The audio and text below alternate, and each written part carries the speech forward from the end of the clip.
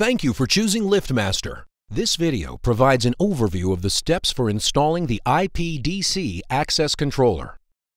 This video is intended for demonstration purposes only. Please consult the manual for complete instructions and safety information. Typically, wiring and cabling has already been completed before installing the unit. This includes an Ethernet cable for connecting to the facility's network and a grounded AC receptacle.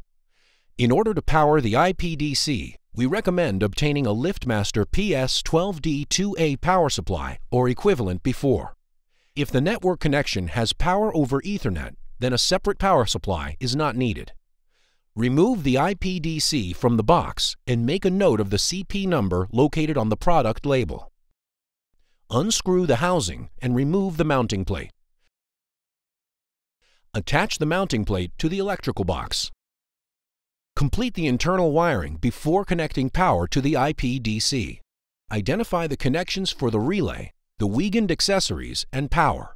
Remove the connector blocks for easier access when wiring. Insert wires into the connector blocks and secure by tightening the screws. Refer to the manual for complete wiring information. Insert the connector block for the relay that will control the maglock, door strike, or gate operator. Insert the connector block for the Wiegand card reader or LiftMaster passport receiver. Insert the Ethernet connector to establish the network connection. Before connecting power, make sure the P-cell jumper is positioned properly for your application. For our demonstration, we will confirm the jumper is not set for PoE. Finally, insert the power connector.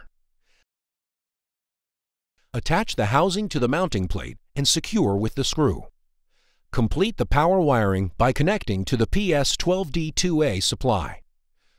The power outlet must be a dedicated 120-volt AC outlet located within 250 feet of the IPDC. This outlet should be on its own circuit with a minimum of a 10-amp circuit breaker. Hardware setup is complete. To configure the system, open a browser window on your computer, go to the liftmastercloud.com website, and log in to your account. Click the Facilities icon in the navigation menu. Select your facility. Click the Controllers tab.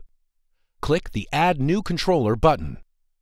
Enter the IPDC's CP number and type in a name. Click the Save button. Complete the setup of the facility by adding doors, schedules, groups, and residents.